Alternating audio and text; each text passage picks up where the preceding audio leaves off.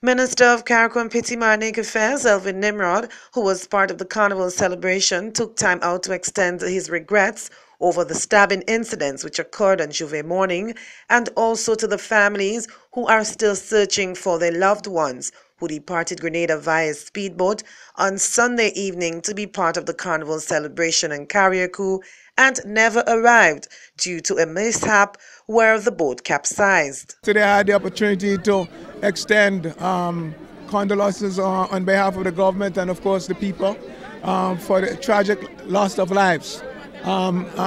We just hope that never happen again.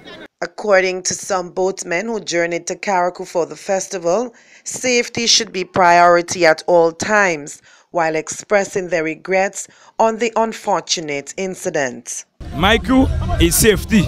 I come up with 6 men, and as you can see, I have 6 life jackets on board.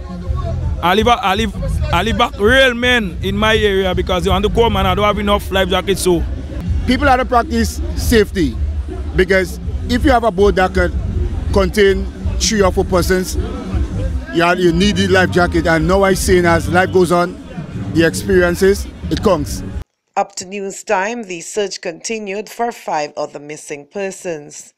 Wendy Edmond, GBN News.